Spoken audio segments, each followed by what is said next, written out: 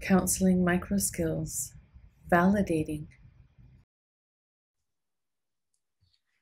It's been kind of a busy week.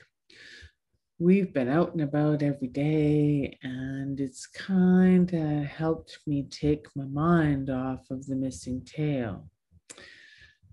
But then when things slow down on the weekend and we're just sort of lounging around in the sun, and everybody else can swat the flies with their tail, and I don't have a tail, I have to say it's still getting me down a bit.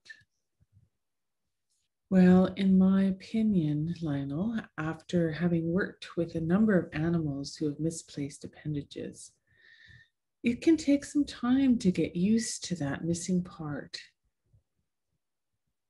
Yeah, I guess so.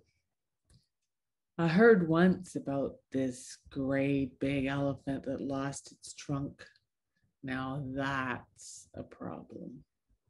Not being able to swat a fly is annoying, but losing your trunk, whoa. Have you ever lost your tail before, Lionel? Nope. This is the first time it's wandered off. I heard that they come back sometimes. They get bored out there by themselves hanging from a tree like a monkey, and they just come home. But hasn't happened for me yet. I'm not surprised that you're tired of waiting for it to come back, Lionel. I have a friend who runs a group, and that's a really common sentiment among critters who have lost body parts. Well, at least I know I'm not totally alone, although I haven't heard of another lion who's lost their tail.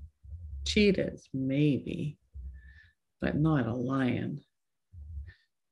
But I'll hold on to the hope that comes from knowing that some other critters get their pieces back, and maybe that'll happen to me.